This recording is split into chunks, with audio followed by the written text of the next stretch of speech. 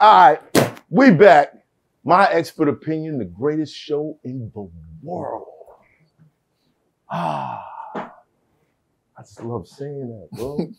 I love saying that. Yo, they're putting a lot of pressure on us to do live shows.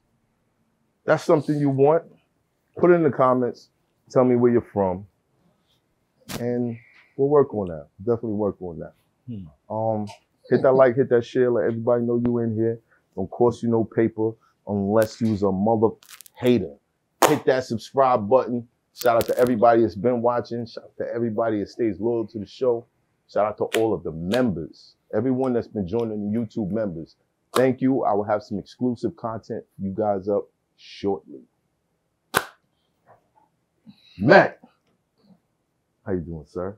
Blessed. Everything on the incline. It's cold as outside. You can't even get the tea out. Like, it's crazy. It's crazy. New York weather is different. Built for it, though. Yeah, that's what we do. Thanks. We built for it. We built for it. Timberlands come out. No white sneakers today. But I wouldn't mind hitting LA. I wouldn't mind hitting Houston. You know, ATL might want us to come out there.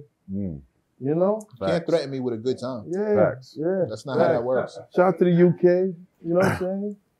Let's get go tomorrow. Tomorrow? Nah. Let's go tomorrow. Nah, we got to get it right, baby. Quietly.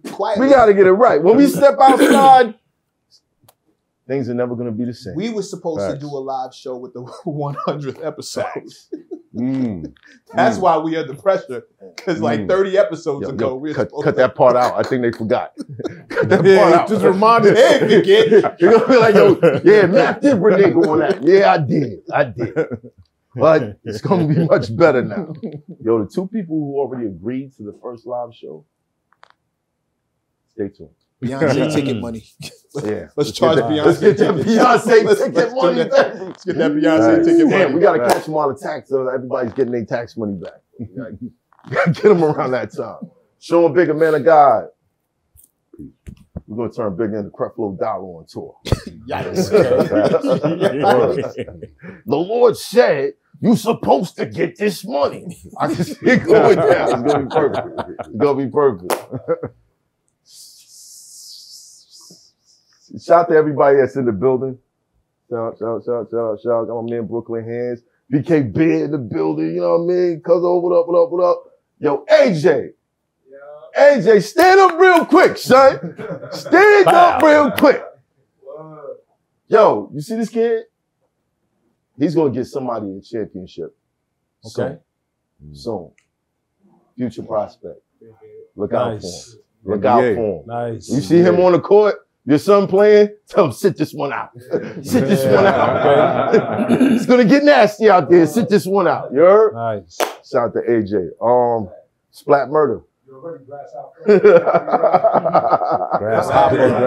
bro, how is it like 6 degrees outside and what are you doing, bro? Look good, nigga. You look good. You don't look good with pneumonia, nigga. Yeah, I hear you. With heated seats. I hear you. You know you got to come out of that eventually. Yeah, facts. Facts. Jack Frost is jumping outside, bro. Hell, can't do it. Cold world. What up, champ? I'm good. Glad to be free. Glad to be here. You know, not doing it. Everything is going up. The trajectory is crazy. Yeah, Drink Champs was nuts. No freaky. Yeah, no freaky. Shout out to Nori. That was insane. Great look. Yeah, we passed that, man. I checked y'all out. That was nice. We passed that, man. It was nice. We passed it. We got past it. We passed it, bro. We're moving on. Y'all caught me already. Shout out to Nori. Shout out to DJ EFN. Yeah. Thank y'all. Shout out to them. Us. Everything's up, man. Make sure y'all subscribe, man. And shout out to all the people out there that I seen today at the mall, at Shore Hills Mall. How many people? Like maybe 26 people that recognize me out there. I heard 26? You got some flowers when you were down there. Where? I heard you got some too. Oh yeah. Oh yes. Somebody asked me, yo, was I going to the Grammys? I said, why? I just got my flowers from Nori. Wants to go to the Grammys. Yeah, I'm certified to the Grammys. Shout out to EFN. Didn't he too? Didn't I remember? Those the brothers, man. Yeah, man. Didn't he get Yes. Nice. Gold Big flowers and a nice black.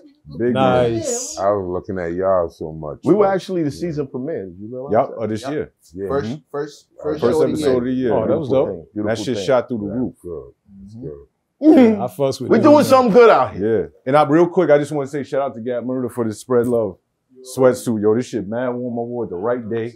You feel me? It fit good. Black Timbs, you know, Brooklyn shit. You know what I mean? So, you know, shout out to Gap. Yeah, man. We on some Brooklyn shit. Spread love. Make sure y'all holler at this man for these sweatsuits, Spread man. love This the shit's Brooklyn fire. way. I got one I'll probably wear next episode. Word. We gotta coordinate because I ain't wearing mine when you wear yours. We ain't gonna be in here with like a group. What color is yours? Man, we need some more groups, man. What color is yours? No, I switched it up because Is this we color? know We all who's want pulling up. surprise. I'm Yeah. wearing mine Blue. on that. Gray and blue. I I got know you. you got me. You my Aries brother. So Luke. Listen, All day. man. Oh, they gonna say All make a day. part of the Illuminati. Listen, All day. Oh, yeah, there's right. We there's saw a that. lot. There's a lot of family in the building tonight, and I love it. You know, I used to say, I know y'all see this. Yeah, boy, fresh. Look at him. I'm Can't saying? stop, won't stop. I used to say when I was broke, Look at me. la la la. Wait till I get my money. Right. La la la. Then you can't tell me nothing, right?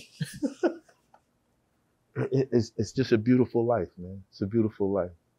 Damn, I wanted to take that a little bit further, but we got a legendary producer in the building. If you didn't know where I was going, you're gonna find out. DJ Toomp is in the building. What up? What up? Toomp is What's in the happening? Legendary. man. Legendary. Glad to be in y'all cold ass city, man. What's happening? Jeez. Break outside. I get cold in Atlanta now, though. Yeah, it get cold. We might out of like 3 good cold days out the year, you know. What the fuck is going on with the world? Because Texas is. Oh yeah, ice man. You storm. know, Having- the earth shifting, man. There's a lot of shit Yeah. going on now. Like, Man, some yeah, shit happening. Global catching warming. it bad. Global They catching warming it shit bad catching down up to all human behavior, I don't bro. think it's global warming. That shit is getting cold, bro. I think it's just It's the cold in position LA, of, it's of the cold. earth. I think Yeah, global. it's shifting. Yeah, it's just right? shifting. I think Toomp ain't putting nothing out in a minute. That's Yeah, I need to put some more shit out. It's cold. What's It's up? cold. More shit You out. gotta It's a create a heater's on the balance, way. too. You gotta create a balance. All right, I man. got it. I'm Yeah, just saying, man, I'm just saying. you've been balancing this motherfucker off since you was 16, right? Yeah, really? Shit, 14, really? Yeah. 14. Mm. That's when you put your first record First out record out, yeah. with Raheem the Dream. Raheem the Dream, yes, sir. Oh, what is that like? You're in high school, High school. and they're like, yeah, that's my record. Well, it was crazy. I started DJing when I was in middle school, right? Like 12 years old. I was DJing like 82. Right. And after playing around with records, man, hearing, you know, the intro, the outro, the breakdown. Shit, once I got, you know, making beats on the desk, you know what I mean? Folding up the paper so it sounded like an 808 snare, all that old shit. Right. So, but once I got in the studio, man, I felt I had the gift to actually create. So, Who took you to the studio? Raheem. Raheem. Yeah, because it was crazy. He had it was a dude. It was beatboxing at first. You know, I'd be DJing. It was kind of like, of course, you know, everybody wanted to do the LL and Cut Creator or the Jam Master J type shit. So I was the main DJ for him. We would do parties and whatnot. So one day he was like, "Man, I want to go to the studio make a record, man. You know how to make some beats?" I was like, on the desk, but I bet you if you put me in front of some drum machines, I'd go crazy. Yeah. Shit, dude had a drum emulator and a DMX drum machine. Wow. 85, fucking around. Logic 7 studio. Got in there, played around for about 2 hours, got the knack of that shit. I didn't know how to MIDI nothing. I just put both of them on the same BPM and hit one after another. We recorded that shit on a 1/2-inch Otari multi-track. Wow. Old school shit on Old tape. school shit. And bruh, we put this record out, because back then we had, AM stations were really banging in Atlanta around that time. You wanted to hear some real hip hop shit, all the underground shit from up here, anywhere else, but had to go to AM. FM wasn't really fucking with hip hop. What year was this? 82. Well, 85. Well, 82 AM was running it, but even up to 85. Might have been the same around here. Yeah. In the early 80s. A lot of underground shit. Early So 80s. then, Yeah. so we had V103 and then a new station, Kiss 104. And so Kiss was trying to really compete with V103. So they were real open to working with a lot of local artists, but it really wasn't that many. Right. But and shit, man, we made the record, went and got it mastered, and shit, man, once that shit hit the radio, Man, it was like in regular rotation. So I'm coming to school like the superhero, starting to charge like, you know, 200 more for parties and shit. Mm-hmm. Teachers like, yo, that's your song I just heard. And they was playing that shit even when you getting dressed, you go to school, you get home, and before you go to bed. So it's shit like, heard the song about what? At least like 4 times a day. Yeah. So. Were you getting a check for that back then? No. You weren't? No, I didn't know anything about a check, man. Only thing I knew about check was just for DJing shows and parties. I didn't know anything about royalties. Wow. Yeah, I was a new jack. I didn't even know what book to pick up back then. Right. You know what I mean? Did you figure it out and get royalties for that record? You know what? I need to register that song. Man, think about it, because you know, with all this streaming shit, yeah. Right. My people. You still got the original? The original song? Yeah. Nah. I mean, I got the wax. Yeah. Right. But now you don't have it like programmed somewhere in no. That was a right. DMX and a drum emulator, man. Right. Those machines, like, She might want to holler at Dress. That lawsuit he got popping right now. I heard that. $750 million, right? You might that's fall crazy. into that. Yeah, spearhead thing, but anybody can get down. Class action, that means everybody could jump in. See, what's crazy though? I started this shit in 85. I didn't see my first royalty check till 97. Damn. Well, you talking about going to college twice. You know what I'm saying? Yeah. So, and that shit came from doing a Dr. Dolittle soundtrack, you know, on a song that was not even heard on that joint. Right. So that album sold about 3-4 million, but that Aaliyah song, Are You That Somebody, was the strongest record that really, with the fire behind that. And man, shit, my first royalty check from that, shit, it was about close to like 100 and something, you know? And like I said, 97, so. Yeah, but I don't want to go too far up into that because we're still back in 85. We need all that. Okay. All right, so just a quick question. There were no cell phones, right? Nope. Right. Okay. So you were how old doing this? Which one? With 80? Raheem. With 14? 14. Yeah. 14. 14, 15, 10th grade. Keep your kids away from cell phones, man. They focus on they can do a lot of stuff. Listen, they ain't got them cell phones. Listen, man, you talking some real shit, man. Because a lot of these kids, they're not really focusing on their craft, man. They got too many games to play, and it's like, and I always said, man, if they was to cut a check when you get to the end of a Call of Duty or whatever, hey, you know, after you done made it to the end, boom, you put in this code, we'll send you $1,000 check. Right. I feel it's worth it. Right. But just playing a game just to say, oh, I finished that shit and don't get nothing, and you wasting all this time and power. No, it's good for hand-eye coordination. Not if you're not. What, for boxing? Yeah, you're not boxing. No, you definitely learn a problem solve playing video games. Yeah. I give them that. Yeah, However, that's about it. It stops right there. Yeah, and gamers can make money. Yeah. But it's social media more I'm directing, you know, the shot at. Yeah. Because there's a lot of people just watching other people live their lives. Right. And they're not doing anything about their own. Real. You know what I mean? Yeah. That's real. And at 14, 15, shit, I was cutting hair, selling candy, and DJing. Yeah, I was hustling, You Jamaican? Nah, man, straight. It's dirty selling ATL. candy and making beats. And you was on the radio. Yeah. My teachers wouldn't be able to tell me shit. They wasn't, man. And I used to finish my work before everybody and zone the whole class out. Like, whoever got the craziest looking sneakers, I'm like, just hitting them, bro. I was going crazy though, man. And like I say, I'm glad I tapped into my gift back then, and just took it seriously. But like I say, I really can't say I took it seriously until I actually read and got some knowledge on what I was supposed to be getting. And it took for a man, DJ Magic Mike. I don't know if y'all heard of him. Out of Orlando. So he was producing a whole lot of stuff, independent label and everything. He was like, one time I was talking to him, he was like, yo, man, so what you saw off that Luke shit, off that Sade album, off the New Jack City soundtrack? I was like, man, all I got was my 1,500 up front. He was like, bro, you ain't get no royalties? He said, man, that album sold almost 5 million. That was Color Me Bad. I Want to Sex You Up. So, but y'all, you remember the song Dick in the Dirt, right? The part when that's when G Money was in like, yo, this shit make me suck your dick when they ride in the Jeep. That was my track playing. Wow. Yeah, I did that. Damn. Yeah, Dick in the Dirt for 2 Live Crew. I produced that. SP 1200. SP 1200. Wow, I remember that. That soundtrack was amazing. Yes, it was. And you was just getting 1,500. All I got was my producer fee. I didn't no royalties. You know what I mean? I didn't know about that shit. Yeah, so what did Magic Mike tell you? Oh, he was like, yo, man, you got a lot to learn, bro. He basically sent me to school. I bought a book by Donald Passman, another one by Kasif. Kasif, old school producer. I think he passed away, but he produced a whole lot of some of the R&B stuff that, you know, from back in the days. But he wrote a music book too.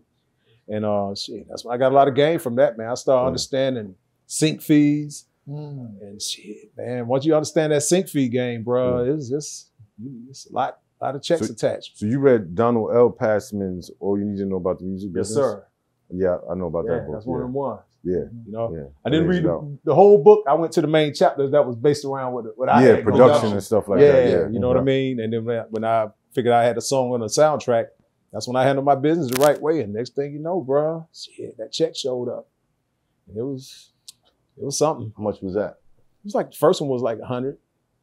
But my foot was out in the streets too, though. So really, once I saw that check, once I saw what was more than what I had in my safe, that's when I stopped. I was like, all right, I'll take that. So you was hustling at the time. Yeah, I was reading that. That was my next question. What was happening between point A and point B? Yeah, hustling, DJing, upfront money, touring, and yeah, after I come off tour, I come back and make plays. Touring with shit, Poison Clan, MC Shadi. Well, during that year though, I was DJing for Goody Mob. Oh, that's I was touring with them. Album? Yeah, we was with the Fugees and the Roots. Yeah, that was a nice tour, man. Yeah, we came through here. Yeah, we were all over there. When do you think you started to become a household name or a go-to guy for either DJing? It sounds like everybody's coming to get you. Yeah, I'm battling this stuff. I get down, like I battle. I still got battle routines. Yeah. I was up here for the new music seminar. Sheesh. Yeah, when Melly Mel took Mikey D's belt. Y'all remember that shit? Yeah, I heard about it. That shit was crazy. Yeah. Damn. Yeah. So it's a new music seminar. Used to be a rap. They had the rap battle and the DJ battle. Yeah, Melly ain't tell us about that. Melly Mel, shit. Yeah, he told us a lot of other stuff, though. He told us a whole Melly lot Mel of other stuff. walked out of there with Mike D's belt, because you get these big belts that look like they're wrestling type joints. You know what I mean?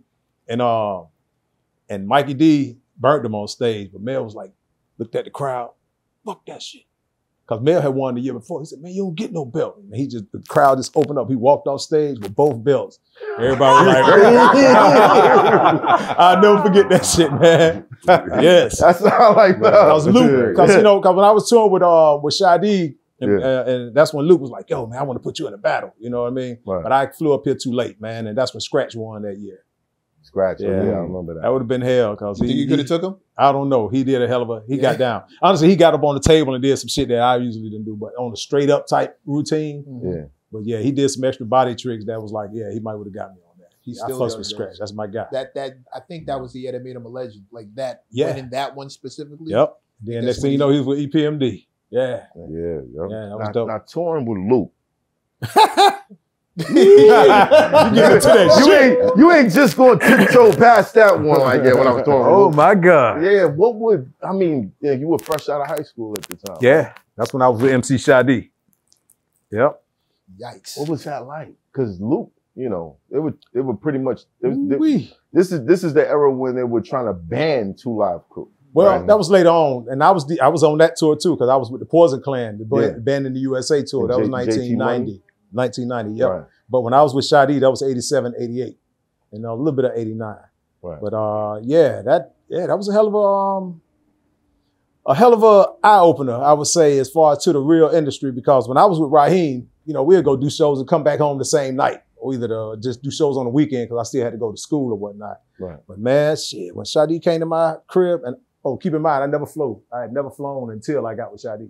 I never even left Georgia for real. We just go outside of Georgia, do shows and come back. But being on a real tour and going for like 2 or 3 weeks at a time, my parents wasn't used to that shit. I wasn't used to it. So it was a whole new experience, man. But being the youngest guy on that tour bus, man, I learned a lot fast, real fast.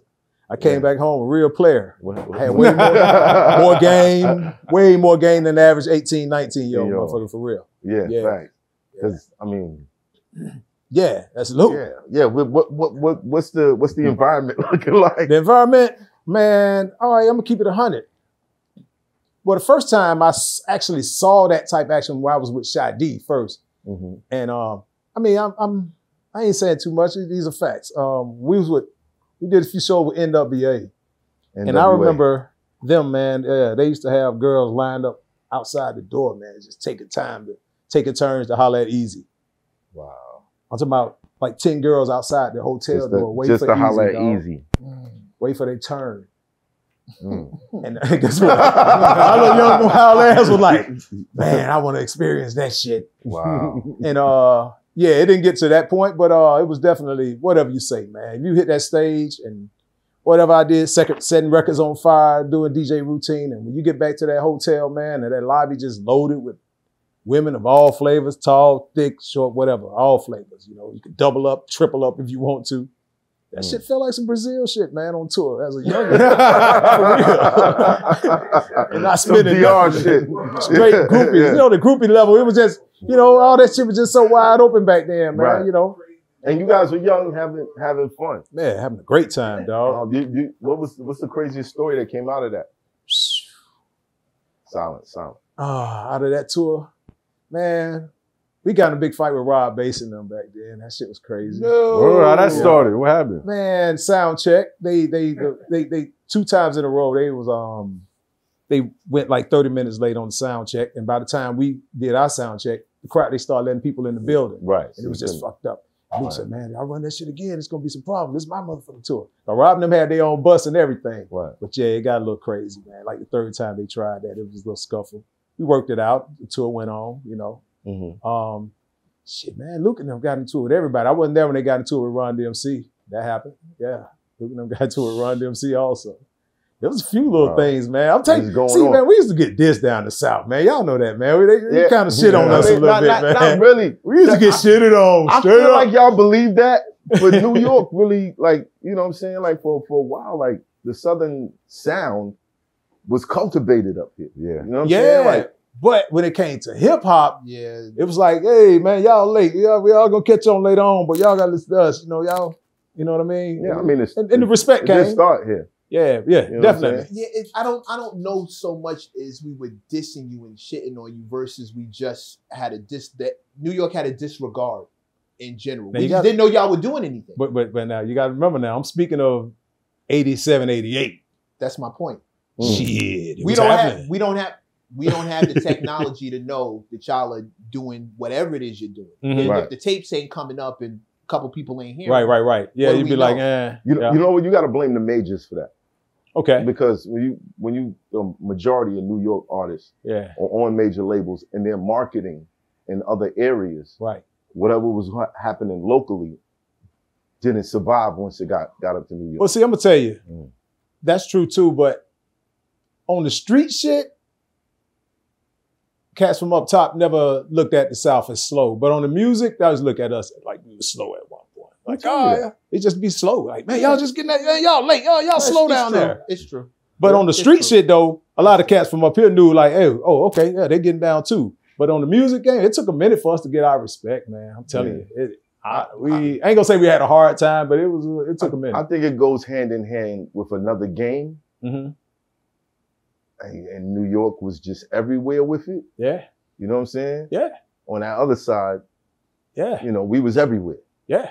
So I feel like, see, a lot of shit used to meet down in there, you know, from down in Atlanta. Like, that's where all the players used to meet back in the, like, shit, even from the 70s up to the 80s. That was the spot. Yeah. Yeah. You want to get that pack, go back to wherever, Milwaukee, whatever, meet here in Atlanta. That used to be the hub. A lot of people didn't know that. You know, my uncles and my pop, man, they were moving.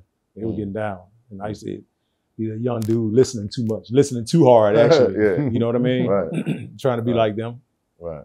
Yep. Just so you know, we were wrong in doing it that way. We were wrong to treat y'all.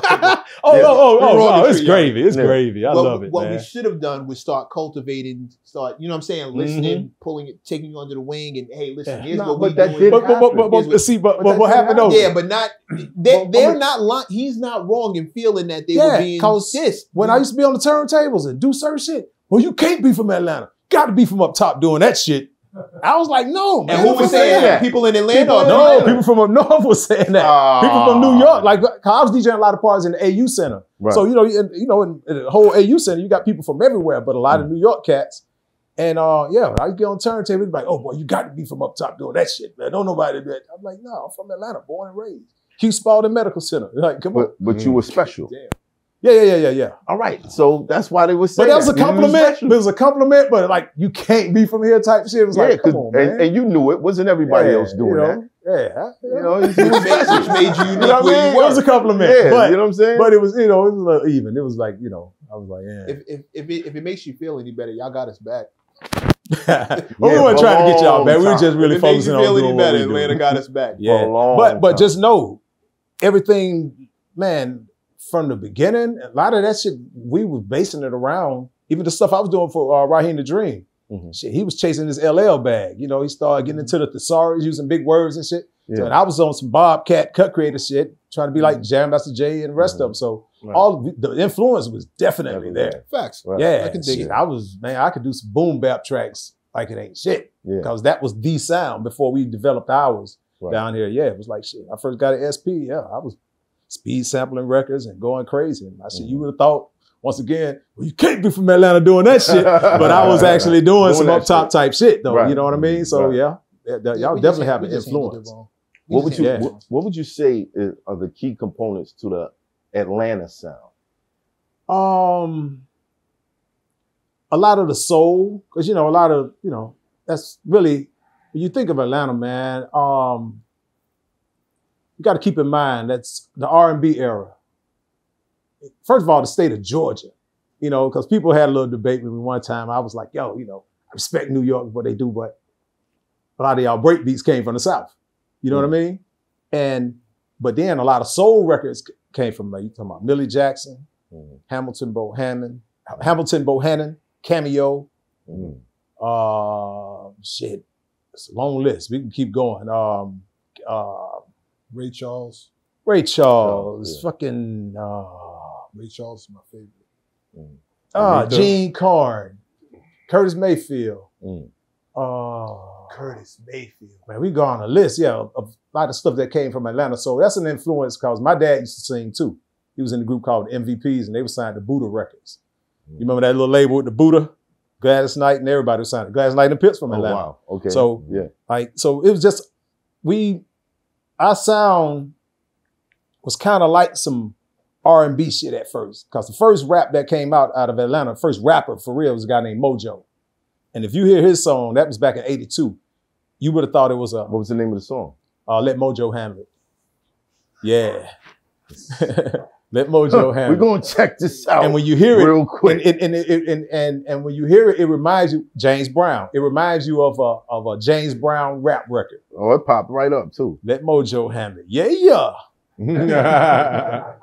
And we went to Washington High School. Yep. Hold on. Yeah, Mojo gonna love this. If we can. If you can do it. If Yeah, we can. right. Yeah, we can play like a little clip. Don't Okay. play the whole shit. But I want to hear what this sounds And like. it's funny. It's like a little skit at the beginning. There you go. Yeah.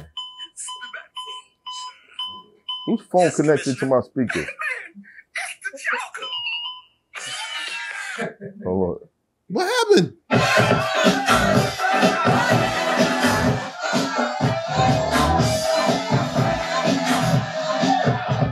And it's a rap song. It's a rap song. See? There we go. Damn, is that just an instrumental? If so, I need to sample that shit. That's been still jamming. It would have started already, right? Damn. Yeah, that's an instrumental. Damn. I didn't even have that back then, the instrumental. Fuck. That shit sound crazy. Let me see. Yes, Commissioner. That's it. It's the Joker. Wait a minute, Commissioner Gordon. We're tired of taking all these orders. Now, these are not those olden days. So you better listen closely to what I say. So just relax and lay your head back. Cause we're gonna hit you with the big old whack. Call Chico Harris, tell him to come in and listen to us while we rap, my friend. There wasn't no sampling, it was bands. You had to have a band to get some music back then. Yeah. 82. Huh? It's 82. 82.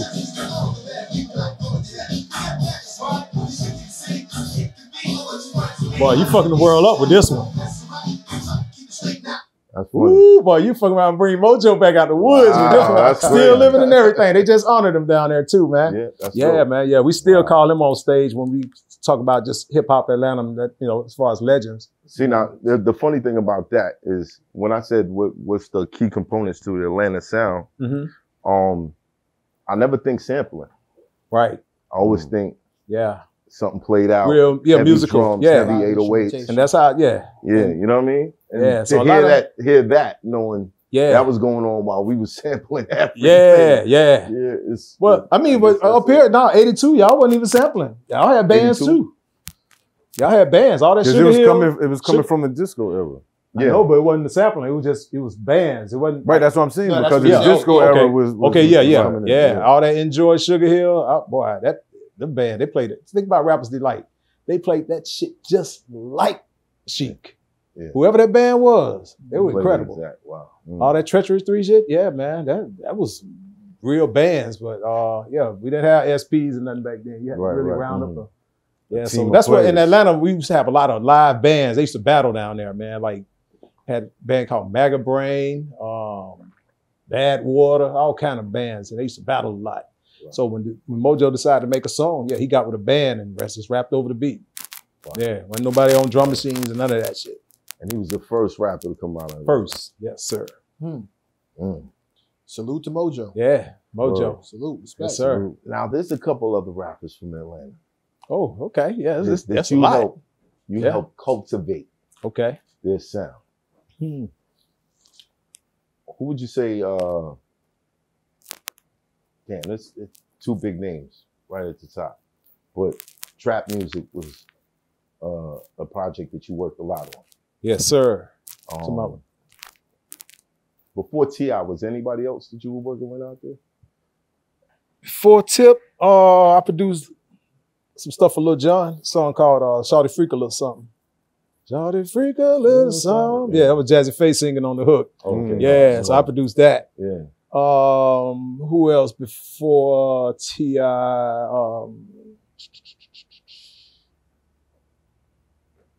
Like I say, yeah, Raheem, Shadi, yeah.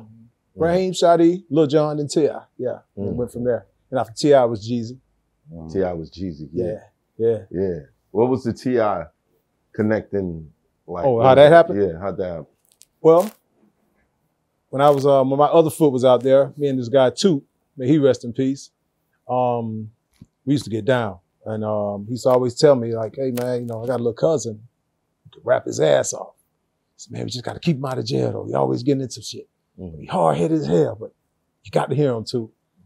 So one time he just brought him. I saw him walking up the driveway, little skinny motherfucker, like he got wings and shit. He was 19 then. Yeah. So I had my little 300 ZX system in there. So he had a cassette, man. He was like, yeah, you know, we sat out there in the driveway listening to his shit. And I was blown away, bro. His rap patterns, like all in between the beats. And this 1997 right here. Yeah. You know what I mean? So And he had Dude. bars. bars. And he had bars. Shout out to Bars. Tip. I'm talking about Punchline City, Yeah. like Yeah. back to back. I'm like, ooh. Yeah. But at first it was him and the PSC. Right. And not to take nothing away from them, they were cool. But whenever his verse came, I was like, God damn, who was dude? He's like, yeah, that's me.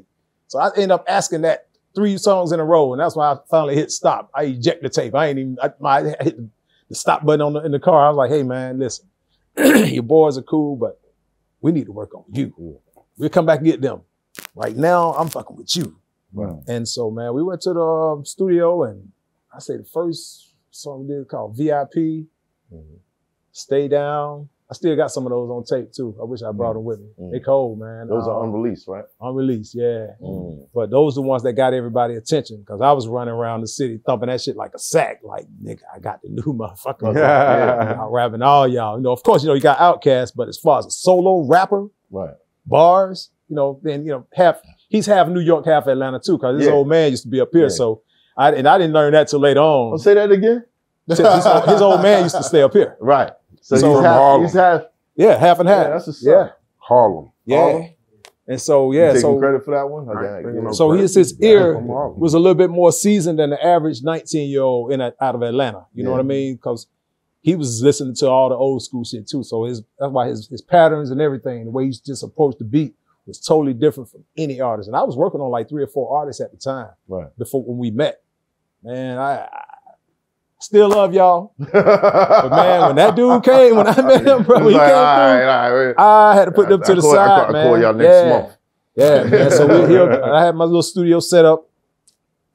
he'll come through, man, just written it. I mean, I didn't have to record. I was able to just make the beats. But we would record somewhere else. But man, yo, after about 3 or 4, after we did about 4 songs, I knew we had a chemistry, bro. And we started moving around with the little demo. And I recruited Jason Jeter to be his manager. Because I was like, yo, I'm the producer. I'm not really a manager. But Jason was interning at Patchwork. He had just moved from New Jersey to Atlanta. Right. And after a few studio sessions, you know what though? Before Tip, I would say I did something for Jim Crow. Mm-hmm. Jim Crow. Jim Crow. Yeah. Yeah. And how was that? That was cool. A song called Bandits. Polo the Don. That's when he was rapping. Yeah. Wow. Yeah. Group called Jim Crow. Yeah. So that was Polo. Dude named Motown, and who else? Damn, I can't think about the cat name. But yeah, Jim Crow. And shout out to Jim Crow. Yeah, and we was at Patchwork, so I used to see Jay reading books all the time. I'm like, damn, dude, you know, what's up? You in the industry? Are you trying to get into it? He's like, man, I'm thinking about management. I said, I got a little dude who you may want to manage. Right. So I introduced them to, man. We just started hanging out, hitting Buckhead every weekend, hitting all the clubs. I won't even say weekend, because it was somewhere to go almost every day of the week in Atlanta. Right. And so I just started, you know, taking them around with me, man, and people started getting more familiar with them. Man. What was T.I. like back then? See, a young player, seasoned. Like, I used to come out the club with a few numbers, but that boy there at 19, he was coming out. He was coming up. He was a little player now. Yeah, he was on this shit. That's what's up. Yeah, we talking about before anything, just his game. Just, you know, he just had some slick shit to say. He's an old soul. Yeah. You know, he definitely got an old soul. Yeah. I can tell. Yeah. See, he was hollering. I mean, it's old school shit. You know, he's married and everything now. Right. But yeah, he was dating a grown ass lady back then. Yeah, at 19, driving a car and everything. Yeah. Okay, he's a player now. Yeah, he's one of them dudes. Dope. Dope. But yeah, man, and so from there, you got him to a level where he got the record deal. Yes, sir. What happened? So after we recorded the songs, all of us had a copy. Me, him, and Jason. So Jason called KP. Because KP was the A&R at LaFace at that time. Right.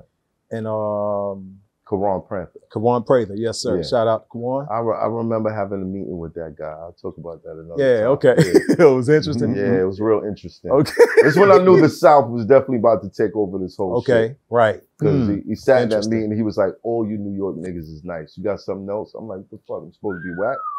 What the fuck we supposed to do then? That's how I came Prather too. And I was like, yeah, this shit about to we had something to say. Yeah, we had something to say. Look like Dre said, we had something to say. And Kawan, KP, he was with Parental Advisory at that time. Right. And so when Jason let KP hear the demo, he was like, oh my God, this little nigga's dope. He said, matter of fact, let's get him on one of PA records. So he got on one of PA songs and just went crazy. And shit, next thing you know, I think KP took it through all LaFace. He fell in love with it. We had a deal. That's when LaFace was still in Atlanta. Right. And that era right there, Atlanta was all right. We was all right for a minute. So Def played a major part. Shout out to JD. Yeah. But when LaFace touched down in Atlanta, when L.A. Reid and Babyface set that label up in Buckhead, right on Peachtree, bro, that shit just took us to a whole nother level because we never had that type of access ever. Right. Like I say, the biggest label we had was So Def. Of course, you had Ichiban, but they was more of a distribution label. Right. But LaFace was that label. You walk in that building, come out with a check longer than your fucking arm. You know what I mean? So, yeah, man. Once we got that deal, you know, it went smooth. But then, of course, things started changing. That's when they. No. A lot happened in between that time. Yeah. You made 24s. Well, 24s was with Atlantic. That's when when the deal had basically fizzled out because we got released from LaFace Arista / What happened? What was the problem? Well, after KP left, it was really nobody in the building rah-rahing for us. You know what I mean? Did he go to Columbia? Well, we hit a few labels when we came up here. We did meetings. No, KP. I think he went to Columbia next, right? Yep, he did go to Columbia. Yeah, I think Sony. Was Sony Columbia? What was it? Yeah. Yeah. That's most likely that's when you. Look at the That's when I ran into him. Shit. Yeah, and so it was funny though, man, because when we came up here, we was talking to Mark Pitts, And, you know, and we were basically like, you know, me, Tip, and Jason sitting in the office. We was, it was shit, man. It might have been almost like 12 inches of snow when we came up here that time. And Mark was like, so what y'all want to do, man? Working on another album? We like, man, we really want to get off the label, dude, because we ain't getting no real support. You know, we down here with our mixtapes and shit, we doing shows off Dope Boys in the Trap. And that was the biggest song off that I'm Serious album, which was a great album, but it just went kind of, you know, with no push behind it, you know, no type of energy, man. It just kind of fell between the holes. But and they let us off the label. And that's when we went to, we did a meeting with Atlantic. All that shit happened in 1 week up here. We was moving around. And Atlantic gave us the deal that we were really looking for. Yeah. Was he signed to your production? Nope. No. It was just a connection. Just a connect. Yeah, I would. Even after reading the Donald Passman, I didn't learn. I didn't. And that was a chapter I didn't know. You still didn't figure it out. It's all good. I know now. Right. But yeah, but yeah, because I'm officially supposed to be the third owner of Grand Hustle for real. You know what I mean? But like I say, we worked everything out. You know, everything was. You know, they did right by executive. Yeah, I was executive producer on the first 2 albums. You know, so major albums. Yeah. Major. Definitely. Tip was one of the guys who made everyone look at the South different.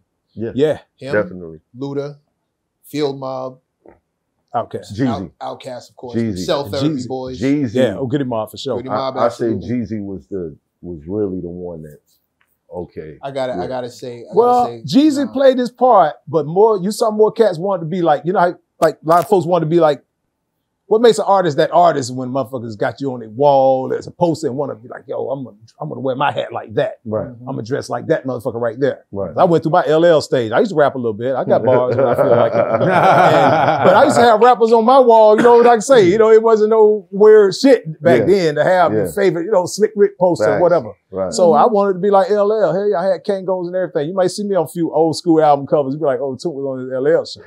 You know? Yeah, so my dress code and everything. And I saw a lot of cats wanting to be like Tip and like T.I. And then at the same time, when he was on stage, I'm watching these girls go crazy. And the last time I saw women scream like that was for LL. I'm like, okay, I got a fucking superstar right here, bro. You know? And once I saw it, how he covered the South, and then we started doing shows everywhere else, I'm like, oh, okay, this ain't just no Southern shit. Right. This dude got something for real, you know? When he popped up with Rubber Band Man, oh yeah. And Puff was in the video. It was like the ultimate cosign. And see, and that's when the and from Puff being that on that connect, because before we signed with Atlantic, Puff was definitely trying to sign with the Bad Boy. Puff had, I think going into the year 2002 or 3, Puff sent us a tour bus and we came and brought the New Year's in Miami with him. And that was like his way. It was like, all right, let me let y'all know how serious I am. Right. Man, tell you and your whole crew, man, I'm gonna send a bus for y'all. And we kicked it. It was incredible. But he decided to go with Atlantic though. Wow. But Puff still like, you know, I fucked with you. So he came to the video. Yeah, that played a major part. He showed up. Is that Banner's beat? Rubber Band Man. That's David Banner. David Shout out to David Banner. Yeah, that's my guy. That was a blast. Oh yeah. You still have. We'll get into that later because that's gonna be a whole big conversation. He's rushing through this stuff. Yeah. Oh my bad. How are you doing? Because for him, he's done it already. So he's just.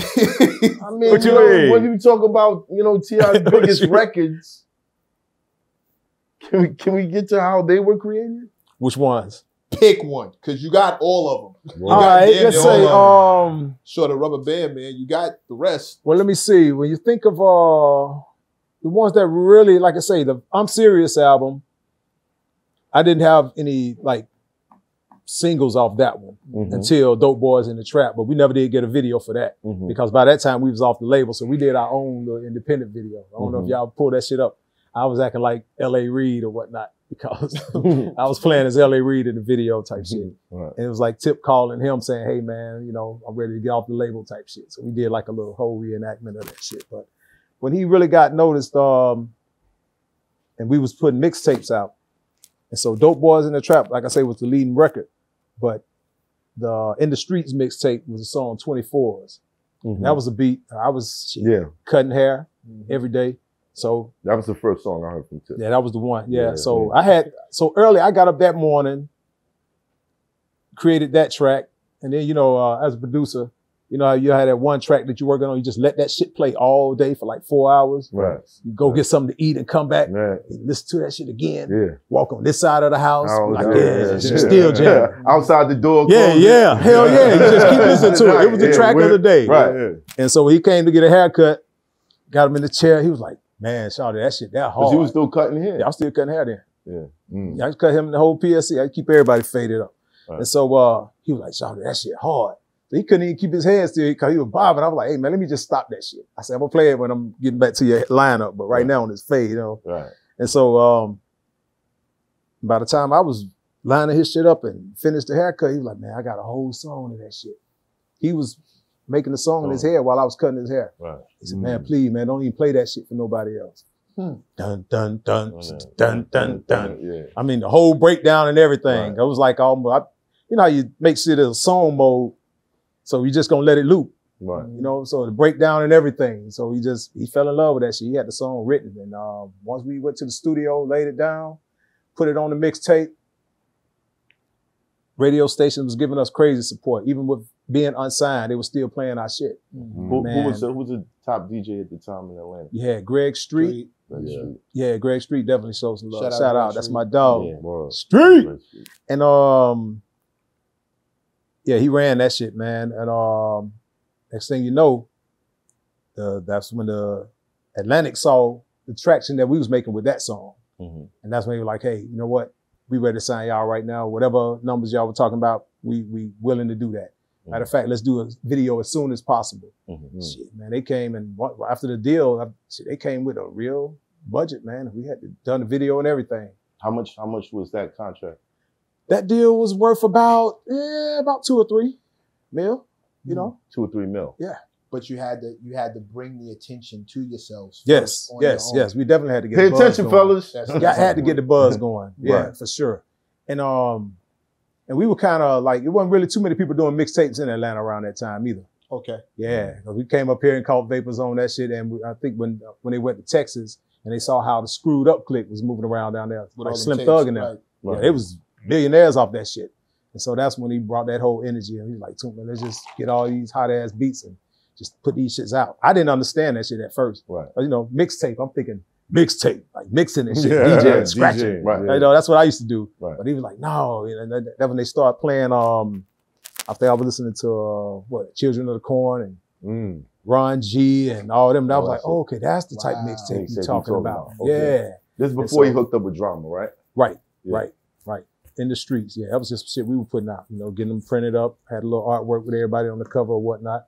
Oh, that shit, the magic was, everything aligned the way it was supposed to go, man. It made a lot of sense. Before, just to go back a quick second, when you're on LaFace, KP leaves, you're getting no support. Right. What was that? What were those talks like? When did you realize that no one was going to move for you at all? Because looking back on it now, it feels like somebody should be fired. Shit, yeah, when Jason couldn't get nobody on the phone.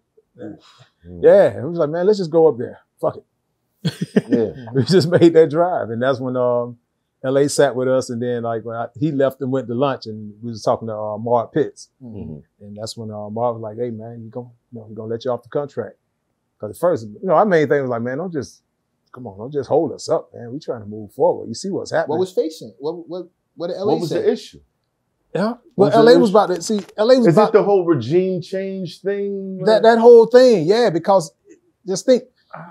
That's See, crazy. honestly, man, and I asked LA one time, and I said, hey man, why did you sell LaFace, man? Why did you? Right. He said Prince told him, man, that was the worst thing he could have done, man. He said Prince cussed him out real bad about that.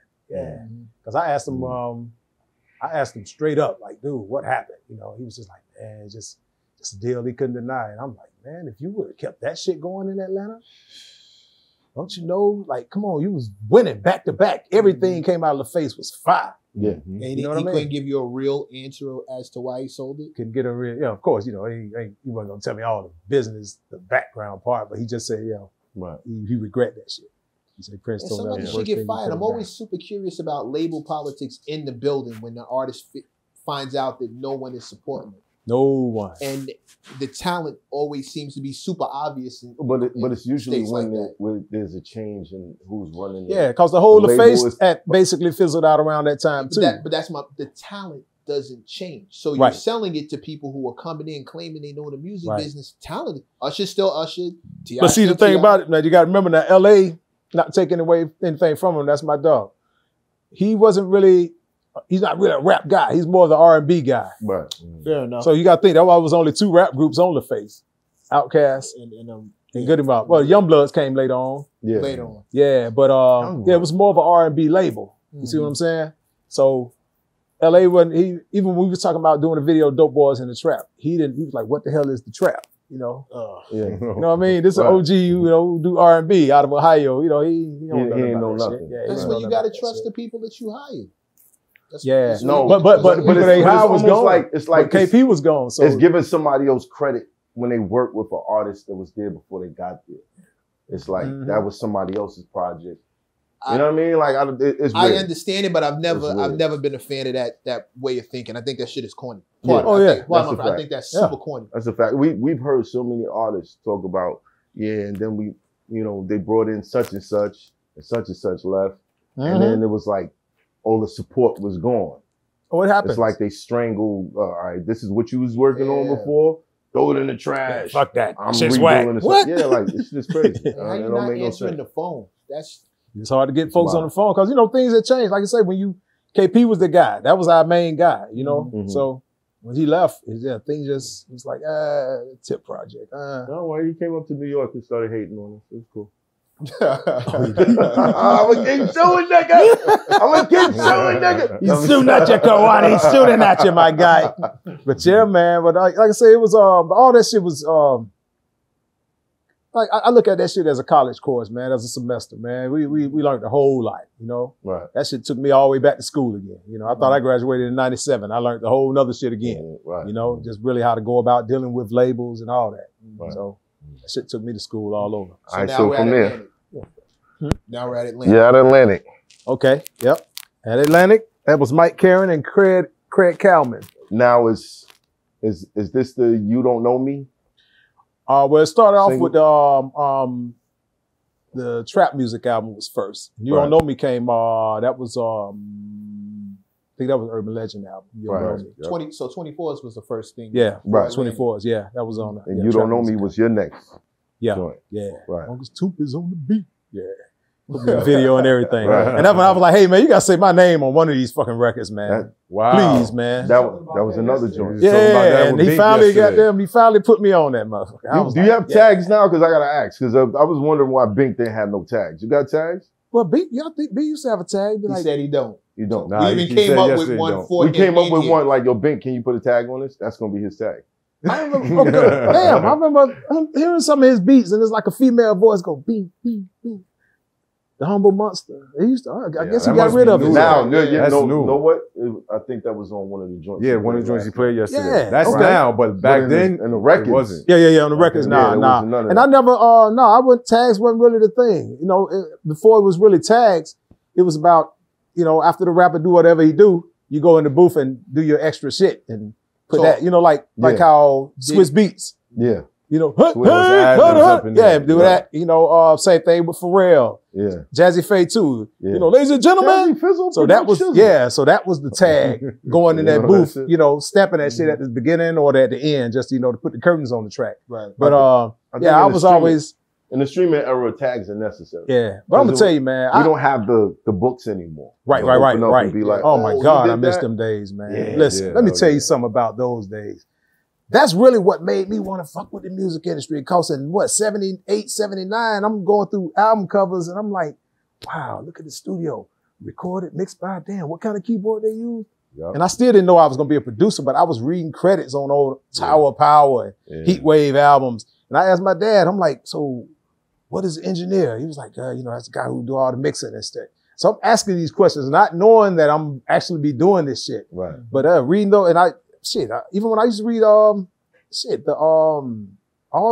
from up here, man, I knew what studio LL recorded at Chungking and mastering, where it was mastered. Yeah, Herb Powers. Then he used to put little messages in the record. Yeah. So I used to see all that shit, man, like who mastered it and all that info was there. But now, shit, man, where can you get it? Right. Yeah. So That's there, why. but That's why it's you gotta sad. dig for it. Yeah. So yeah, and you know what? I got a little tag, and I take that from You Don't Know Me actually when they say Toomp is on the beat. Yeah. So I got that, but You I kept that still one. haven't been on anything that's been released with that tag on it. Right. And honestly, I'm guilty of bringing that kind of like how I was moving on that other side, just low key. You know what I mean? I wasn't really that loud dude. I wasn't in a hurry to really be yelling on the videos and nothing. I was just like, Right. shh, you know. You just on your player. You shit, sit back man. here, you know what I mean? Player shit. And everybody like, man, you need to come out, man. Stop being so shy. I'm like, I ain't shy. I'm just, moving smooth. But now, in this era, this is show me era. You got to let a motherfucker know. If, You know, if you don't, yeah. That will never happen, bro. You know got what I to mean? you got to say it, say who did it, who did what. I peep how he just like tiptoed over You Don't Know Me Yeah, being his record. yeah. That's like, that was like, Very humble. It's like T.I.'s biggest record. And he's just Word. like, yeah, I had something on the You Don't Know Me joint. Was that his biggest That's record? a fact. Oh, fact. Because now That we're was getting one into of them, now but- we're getting into his best. Well, you don't know me. Hold on. You Don't Know Me. You gonna tell me that's not his biggest record? It's one of them. It's one of them. It's What's number one? What you know about that? What you know That shit about was that? huge. Yeah, No freaky. but No you don't freaky. know me. No You don't know me That's though. yours too, though. Yeah. yeah. So yeah. come on. I said that. No, You know what I'm saying? we was talking about which But- was his best beat. That was my But pick. now, let's keep straight now. Now, You Don't Know Me was our first Grammy. Right. Best solo rap performance. Yeah, Right. and Got a Grammy. I'm for gonna that tell you though, if you go to YouTube and pull up when You Don't Know when Tip performed that shit on the Apollo. Oh my God, bro. Crazy. Y'all showed some fucking love up here. Yeah. Man, that whole crowd was crazy at the Bro, Apollo Theater on that that shit. I joint- wish I was there. But what you know about that, Shra? What Oh, you yeah. know, That changed everybody's life. bruh? Don't you know I Bruh. got a key What- by the tree when I chirp, shorty, chirp back, Louis knapsack Where I'm holding all the work at. What you know about that? What you know You about saw me that? slow down. What That you was know- crazy. Yo, son. Superhero music Son. made you want to move in slow motion no matter what you was doing. Facts. Word. Hey man, let me Facts. tell you something. And that came from once again, just being in the den in the 70s, dropping the needle, Roberta Flack going away. And there's something about that song, man, the way when it got to the end, it was sad, but it was so triumphant. I'm like, my Yeah. God, all these strings and shit. And it just built up crazy. And I don't know if you noticed, I sample the end of songs most of the time, because that's when it just really just Yeah. Get dramatic. yeah, The the climactic dramatic part, the part. climax. Yeah, Yeah, yeah. so, and I always have love, just like that whole thing, man. I didn't even have to even play the record again because I remember the melody so well. This dude named Wonder had taught me how to use Reason. Jerry? No, just, another dude, yes, Wonder, a guy out of Atlanta. He was an engineer. Right. And once I learned Reason, man, I synced that mug up with the MP and replayed, the Going Away track. And, bruh, we played it. I played it for a few people. First, 8-Ball MJG had it. They had a song called Alcohol, Pussy, and Weed. Mm-hmm. And I didn't think that could go with so far. They were kind of upset. Cause I was like, yo, where's the clean version, man? Right. And they never, I was like, how you gonna clean this up, man? Like, I'm trying to get How on the to go? charts. It was the alcohol. Alcohol, pussy, and weed. Alcohol, pussy, and weed. It was like, Right. it could be a nice anthem, but how far can it go? And then Benzino and Birdman did some shit over the track.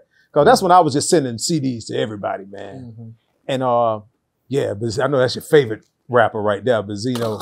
That's your guy. No, shout out to Zeno. Yeah, that's my dude. Shout out to Zeno. but- Benzino, everybody tried to Well, rap. I ain't Like gonna lie, said, my nigga. even You said outside. Benzino and Birdman, my nigga. I'm just, Oh, and it didn't. you don't act like y'all don't know what I'm talking about, son. Man, you said Benzino and Birdman. My nigga. Oh shit! Be okay. Right. What? I'm just saying. Showing up. I'm pretty sure it wasn't the most lyrical track. Oh my God, Yeah. man! He was. I was like, no, you guys know you can't have that.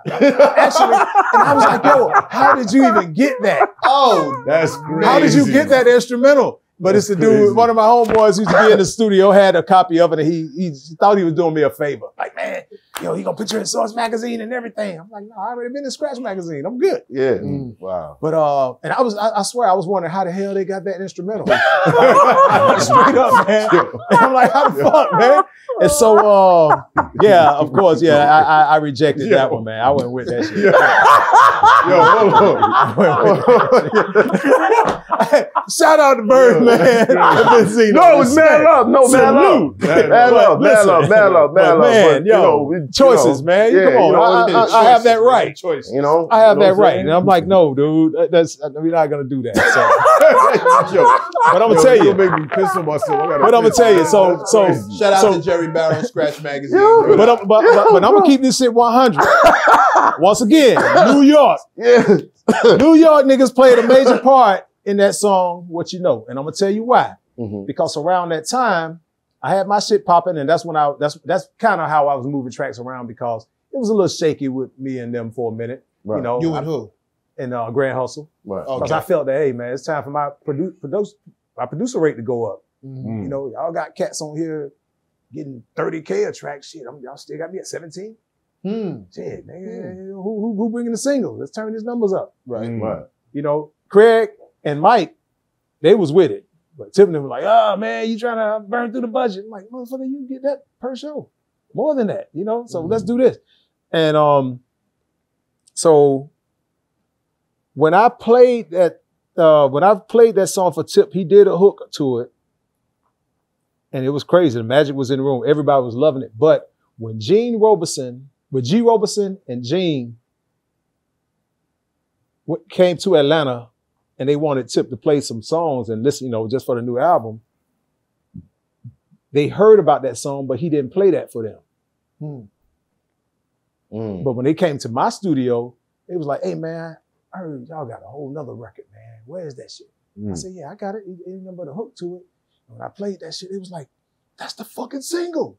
Why he didn't play that shit? I was like, man, you know, just some shit. You know, they trying to see what they can do without me. You know what I mean? You know, I love them dudes. Yeah. But they, you know, yeah. But they had, you know, they was trying to get other producers, Right. you know, who came close to the sound. And I was raising hell to Atlantic about that. I'm like, how can y'all try to fuck with some cats who, you know, who mimicking my shit instead of just dealing with me direct? Like, why the fuck? Go Come back on, to man. yesterday's conversation. Is that how it is? Like, okay, producer produces hits, then your price goes up, and they try to find like a cheap replacement. Sometimes, yeah. Yeah, they'll try to. Remember what get Big this from said anywhere. yesterday? That's why he's asking. About home They team. figure we get this from anywhere, you know? Oh, we got such got some beats like that. Nah, it's a difference. Yeah. I actually come in and produce. I'm not giving you beats. I'm giving you the cadence and everything. I'm fucking around. I'm even there for the mix. Mastering if I goddamn feel like flying, Right. you know? From beginning to end, literally, you know? Right. So, yeah, man, it took for them to really push the pen on that, because Tip, he was digging it, but when G and them put that fire behind it, it was like, listen, man, you're going to have to finish this record. This is the one. And then when they told Mike and them about it, it was like, yeah, man, we're going to give you whatever you want for this, man, you know? So we worked out something, you know, I ended up working it out with Mike and Craig more than the Grand Hustle. Right. Wow. Yeah, it was perfect. That's crazy. Why would Grand Hustle not just? Hey, man, it's just how shit go. And I honestly want me to tell you, Yes, I do want you to tell me. Yeah. let me tell you some real shit, and a lot of cats I don't want say you to this. tell me some real shit. When you think of any lot of situations, and you try not, I'm not trying to use this as an excuse, but it is an excuse. Because as you get older, you'll say, that was a little fucked up. Even when you think about, people say, you know, with Luke. Right. A lot of people got fucked around fucking, you know, with Luke down there. You know, shout out to Luke. But a lot of people didn't get what they deserved. You know what I mean? For selling a lot of records. But you got to think, this was like a 26-year-old exec. Yeah. Master P, young. A lot of people ain't happy about how that came about. Right. But now that you're older, you'll say, oh, that shit was wrong. It was a little fucked up. Right. So Tip and Jay, they was, you know, shit, I'm like 10 years older than Tip. You know what I mean? Right. And they didn't get it, but later on, they were like, yeah, that's why we still cool now, because they know, like, yeah, that was a little fucked up. Fucked up. You know? Is it that classic, some day ones want to keep you at day one?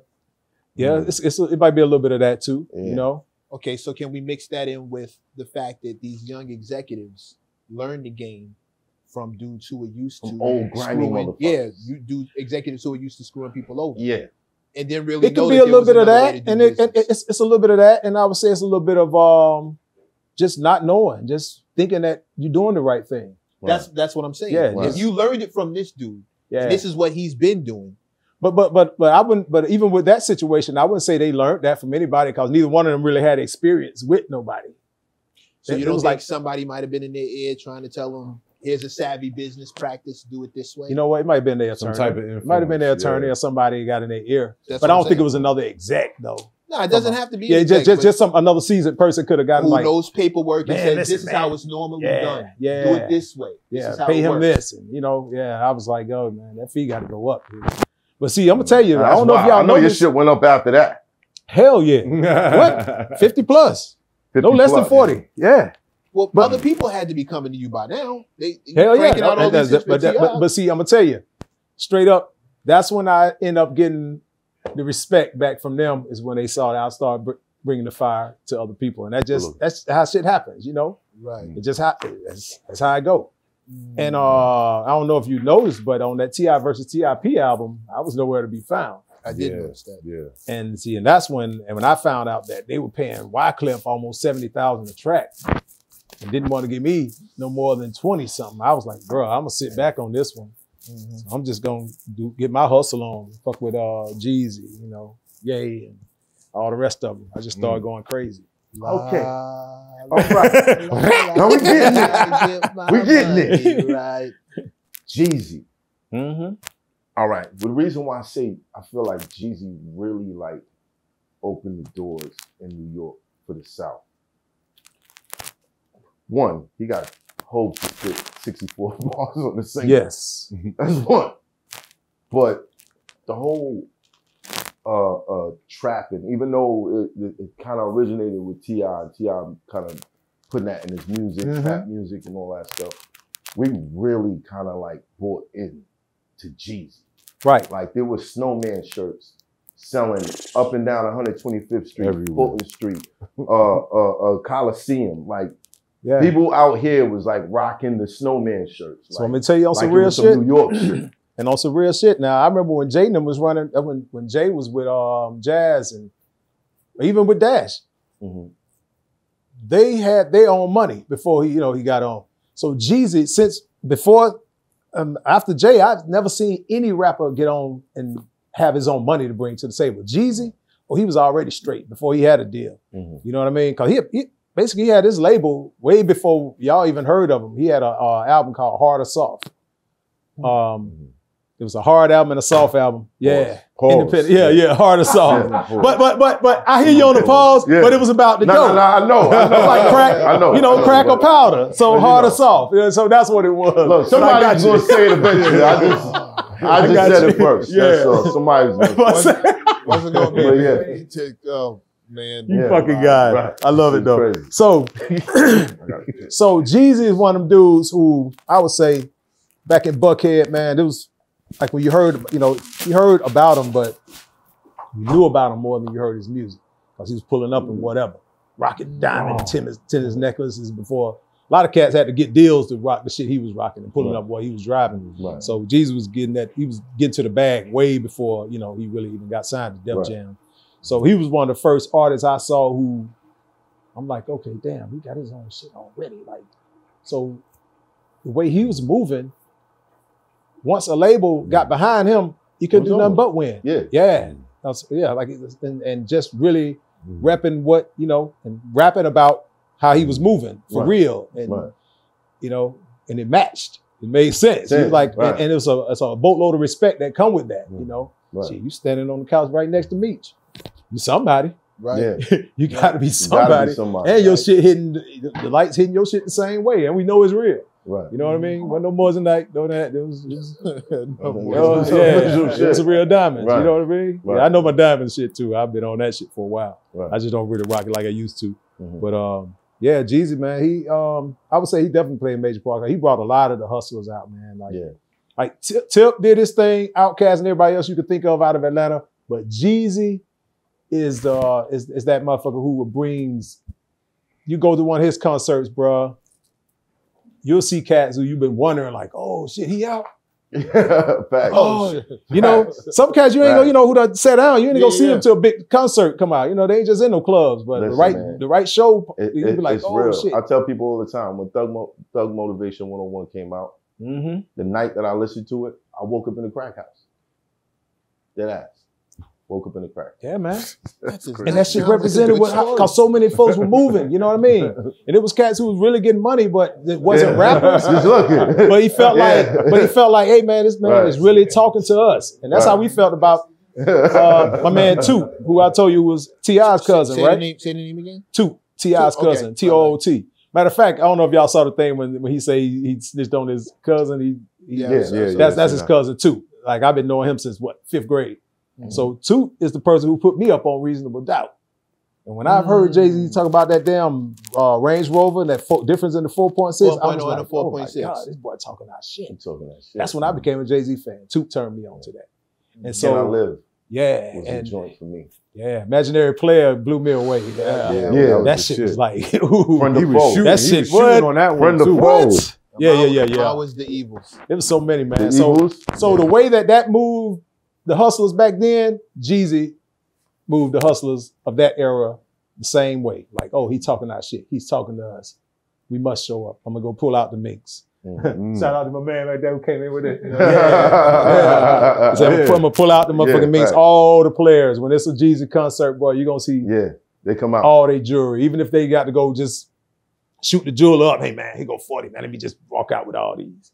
It just you can't show up to a Jeezy concert and you ain't looking like that guy. So that's gave that dude hits.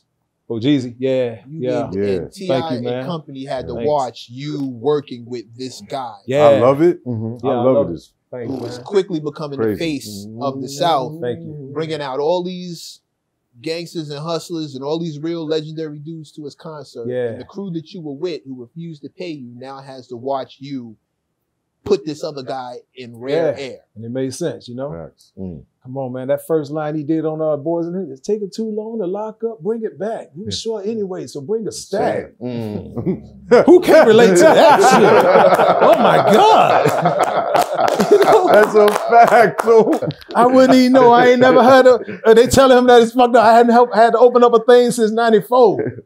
Oh, we'll swap it out. Come on, man. He was talking that shit. Like, we thought it was dangerous to really go that far. And shit. Tip, you know, he was saying about hustling, but Jesus, the detail, man, come on, man. Different. So you're right. You're right. Different. Yeah. Then we came in, we did the video up here. That took it to a whole nother level. And come on, man. Again, the Puff cosign. Yeah. No, that was a beautiful time, man. Yeah, it was. I swear I'm sure to God, for you. The guys who doubted you are now watching. Oh yeah. They watched me get down. Oh yeah. Did you get what you wanted from Jeezy? Yeah, definitely. He didn't hesitate. Yeah, it was lovely. Dope. And then Kanye, how long after how did that Kanye thing Wait. Well, with Jeezy, let me see. What we got? I Love It. Then I did I Got Money. And I did Recession, the intro record. It's a recession. Everybody broke. But that I Got Money, I don't know what that turned into. Can't tell me nothing. Right. Yes. Now, okay, so I know you told the story before. Yeah. Can you tell us in detail how this happened? Yes. You're going to do it on my expert opinion. You heard? Mr. My expert opinion. Swing count, nigga. Swing count. Well, I Got Money. That's one of them joints. Well, first of all, man, like, I love the way the magic happened. I had a little studio in the West End. Jeezy, shit, he'll pull up over there solo, you know. Sometimes he'll be with his entourage, but everybody knew. You come to my studio, dog. It could be Rick Ross, everybody just saw it by themselves. Right. And he pulled up like, man, what's up, OG, man? Let's go through some shit. I played that one. Played I Love It. He fell in love with that one. And when I played that I Got Money, he's like, man, please don't play this shit for nobody else. I got some shit for that. He had the hook right then. And he was just tapping me on the shoulder like, I got money. I was like, oh shit. I promise I won't play this shit for nobody else. So boom, he ended up getting Tip on that record. So Jeezy featuring Tip, I Got Money. And off that album, that was one of Kanye's favorite songs. And Ye was like, man, can I get on that record? excuse me, Jesus was like, yeah, you know, cool.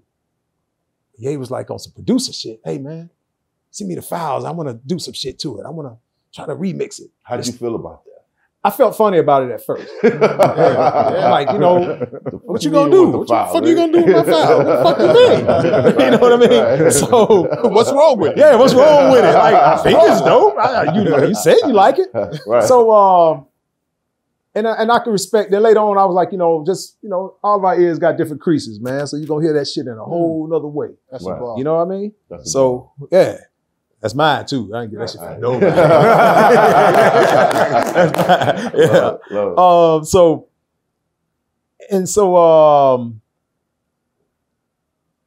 Jesus hit me and was like, yo, man, Ye, you know, say he want to holler at you and whatever. So Jesus definitely is the middleman. He put it together and said, man, I'm just giving you your info and let y'all talk about this shit. And so when Ye sent it to me, he sent it to Jesus. That's when I really got into emailing, sending files off. So once he sent it to Jeezy hit me back like, man, what the hell that man did, man, it's all right. Tell me what you think. I was like, okay, I'm listening to the shit now. And I heard the, That's what he added. And it sounded weird. Yeah. And then he had took some of the lot of my horns out. Yeah. And there was some little strings in there. And I was like, yeah. And I was like, okay, I see where he's going. So, it's still gonna be a collab. I got, you know, a remix, but when Ye put his verse on there, he was like saying what he was saying. You know, it was totally different. But it was still about getting money, but it just wasn't in the line of what Tip and Jeezy did. Right. So we wanted to treat it like a remix, but after a while, Jeezy was like, it's just all right, it's all right. So when me and Ye hooked up again, he was like, man, I want to make this shit full song. And that's when we just started going back and forth with the files and whatnot. I started putting my more energy into it once I saw where he was going. That was our first time really collabing via email. Email. Right. You know what I mean? And the magic was there, bro. And when I heard that shit, it made sense then because I heard the whole vibe of it with strings. Right. But yeah, but Jeezy ended up getting back on that remix and he blessed that bitch. You know what I mean? But yeah, that's all. But was the ad-libs already there? Yeah, it was already in the track. See what it is, because he had the stems. Right. So those, if you listen to I Got Money, all those ad-libs are in that same exact spot. Yeah. Because it's funny, it confused a lot of people because when they heard the song, they were like, oh, that's Jeezy. Yeah, we waiting for his verse. Right. Yeah, it never happened. I think I just heard him back there and it never came through. Right. Yeah, so, but he just decided to leave it in there. That's Ye, man, being that guy he is. You know, he come left field with that shit. And that was the record that he let off with in that Kanye versus 50. Yep. I remember that. Yep. 07. Yeah, we did TRL down here too. Matter of fact, we performed Can't Tell Me Nothing on TRL. Yeah, I was back there on the keyboards and shit. Fire. Yeah. Fire. Yeah. Man. How did that feel? Because I know that was a big moment. Incredible, man. Because see, that's what makes that whole graduation situation so special. Is Ye specifically came to Atlanta to work with me. He wanted the sound. He was like, dude, I want to do my album in Atlanta. So we started at this studio called Doppler. First we started in my studio, but my room might have been like half the size of this, but I had some big ass speakers banging. But his whole thing was like, man, you know, I want some girls to come through, man. Where they gonna sit, man? There's just enough room for us to make beats. I said, man, we need a bigger room. So we booked time at Doppler. And we ended up we basically knocked the graduation album out, started in Doppler and finished up here in Chung King. But Chung King. So you was with him for the whole process of the graduation project. Yeah, I was one song from being an executive producer on that album. Yeah. I had 3 joints. It was another one that was called I Done Did It All with him and Common. It was hard as fuck. Matter of fact. With him and Common? Yeah, him and Common. Yeah, I produced that one. It's somewhere in his hard drive. Yeah. Bro. Man, I got so many unreleased records on some of these artists out here. It's another version of Hello to the Bad Guy too that I did. That's with like a no sample version, but the sample version, I think y'all would love that more because you know you'll fall in love with that one more. But the original version, it was hard too. But yeah, we just end up keeping the sample. Yeah. Wait, hold on, real quick. I'm curious as to where your sound made a shift. Because you had a sound when you did stuff for T.I., Jeezy, loud synths and horns and stuff like that.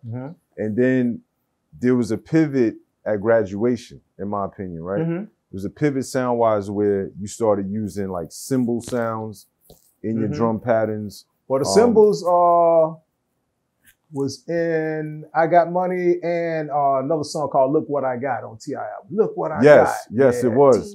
But when you hear Say Hello to the Bad Guy, it came to life. When you hear Can't Tell Me Nothing, it was more prevalent.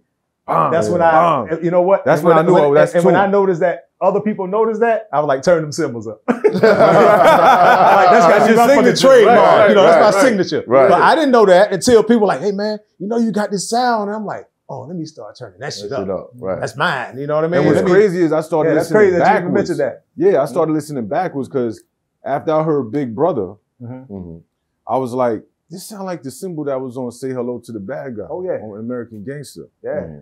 Oh, this sound like the symbol that was on this. I'm like, all right, let me start moving backwards. And then I'm like, oh, Can't Tell Me Nothing got it on it. Right.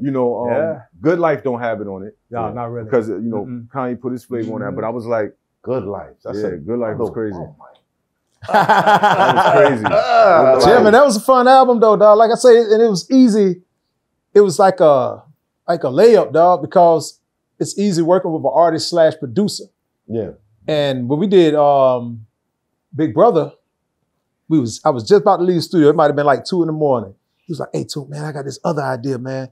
He's like, yo, like, Big Brother is Big Brother. I was like, okay. I'm tapping my foot. I'm like, all right, at the BPM. I was like, say that shit one more time. Because he did it, and then I waited about an hour later. I was like, man, no, about 20 minutes later, I said, say that hook one more time. He said it again. I said, man, you know what? I'm going to be late tomorrow because I'm going to put something to that right there. I went home that night. I didn't go to sleep. I just started working on that shit. I said, man, when I see him tomorrow, I'm going to blow his ass away. Whoa. I put that shit we're going to let We're going to let that one slide.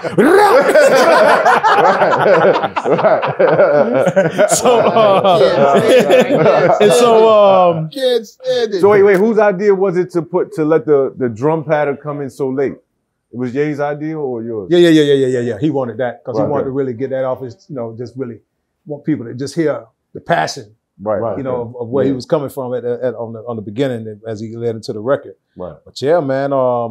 Completed that. Yeah, but original version was of that. I had replayed Prince. It's Gonna Be Lonely. Yeah, I was the end of the song. Right. Which is one of my favorite records from the 80s. I just listen to that shit, over and over again. And it's crazy when he was saying that hook, for some reason the melody I played while he was saying that hook, that's why I knew I could just jump on that track and go crazy. But when we got here, we was mixing Big Brother. And at the last minute, man, rest in peace, Prince Rogers Nelson. He hit us at the last minute and was like, hey, man. First he said no. Then he hit Ye back and was like, I got to own 100% of it. Ye was cool with it. I'm like, nah, bro, I ain't finna do that shit. That's how I eat, bro. I got to do this. I said, man, I'd rather make another version. They was doubting me. Him and a few other A&Rs, they were like, man, I don't know about that shit. Man, I said, no, I can do it again, bro. I played this shit. It's not a sample. I'm just moving some notes around. Yeah. And so what's crazy, I didn't bring that particular laptop up here. So Def Jam flew me down to Atlanta overnight. Picked up the laptop. Went to the Now, I got a laptop and went to the studio. Limo sitting downstairs. I can look at my camera and just limo down there and wait for me to make a new beat. So I'm sitting here listening to it and came up with a whole nother melody. Man, put that shit in the computer, grabbed the computer, jumped in the limo, flight back up here. But shit, that next day we got to the studio. I had the engineer to line that shit up. I'm like, hey man, make sure I said, don't change nothing. Keep the same mix up. I said, it's the same instruments. I just changed the notes. Make it, so now we own that motherfucker. Right. And bruh, once we pressed play, man, that shit was like, everybody was like, oh my God. Stadium status. But what's funny? Yeah, let's get to it. Let's get to it. What's funny about that song, throughout the whole company, they was like, man, Ye got a song talking about Jay. And nobody knew how that shit was. Like, is it bad or is it good? Nobody knew. And so Jay showed up, him and Jay Brown. Of course, he got them gun Jay Brown, should have known that was going to come back around. Yeah, shout out to Jay Brown too, man. It's good to see him and Jay and them still moving together too. And And they came in and they sat in there. It was me, Ye, Jay Brown, Jay, the engineer, a few other folks, man. And Jay was like, shit, you know, hearing it for the first time, like, yeah, you know. So what was the vibe when he walked in though? The vibe when he walked in was like, when we gonna go to work? right. Come on, man. Yeah, right. My head didn't blow up, and I'm saying like, man, boy, we finna goddamn go crazy around here. Right. So the vibe was like, you know, he wasn't sure. He didn't know. He was like, you know, let's see what's up. You know, I don't know if he goddamn coming. You know, what this shit's gonna be, good or bad. Right. And so they sat like behind us. I'm sitting there by the engineer in front of the board and shit. So they're like, yeah, go on and press play. And Ye sitting in the corner, not making eye contact with nobody while the song playing. And, you know, he said the Jay Brown part. You got Jay Brown. I looked over at him and Jay looking at each other like, they fell in love with it. They were like, man, that shit is amazing, man. And the Jay was like, that's how you feel, man? That's how you feel? That's how I still remember because he had on a fucking Jacob that was lit like a motherfucker with a strap band on it though. I was like, damn, I'd love to get that one. But yeah, he started talking about, you know, like, yeah, one day, you know, you want to work, cause my man Big John had introduced us a while back too. Excuse me. So I knew I was gonna work with him eventually, but shit, all right, before you get into before we get into the whole bag, okay, we're gonna take a 5-minute break. It's hot for trapper turn smack rapper. Only smack rapper that you know is smack rappers. Got bars I can hang with the backpackers. Trap star, I don't hang with the backpackers. I'm in the hood with the work you heard. Making fiends leave earth you heard. Got your baby mama thirst you heard. Feel the flow, nigga, throw it in reverse. Just the way you need to surf you heard.